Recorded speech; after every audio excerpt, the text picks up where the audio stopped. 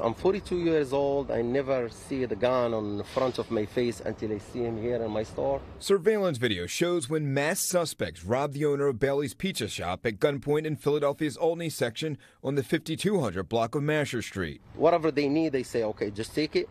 Just, I have 3 kids, so I don't want to be, it's hard. It's very hard. Police say 4 suspects got out of a white SUV, possibly a GMC Acadia. Police say the suspects took money from 2 of the employees and $3,000 from the register. The robbery happening on October 9th, but police just releasing the video in hopes someone might come forward with information about the suspects who are still on the loose. We hope from city to do something for us.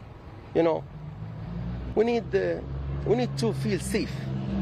As a business owner, as a people walking, we have next to the big school here, we have kids around here, we have, so we need to feel safe. Police say later that morning at around 5 o'clock and about a half a mile away from the armed robbery, a 22-year-old man was waiting for a bus at Front and Wyoming Avenue when armed suspects ordered the victim to get into a white SUV.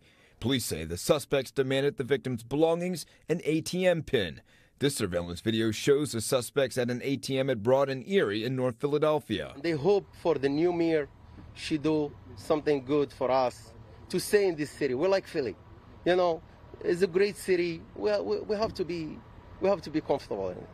Police are looking for 2 cars that are involved in these incidents. One, a white Mercedes-Benz C-Class 4-door sedan with a black glass roof. The other, that white SUV that police believe is a GMC Acadia. Police say that SUV is stolen. As for the victims, nobody was reported injured.